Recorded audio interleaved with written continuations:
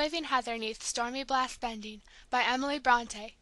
(LibriVox.org/Megan Kunkel)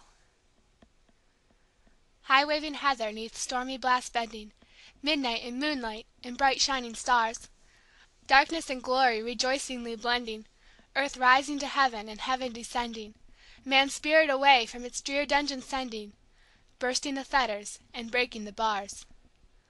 All down the mountainsides wild forests lending One mighty voice to the life giving wind, Rivers their banks in their jubilee rending, Fast through the valleys of reckless course wending, Wider and deeper their waters extending, Leaving a desolate desert behind.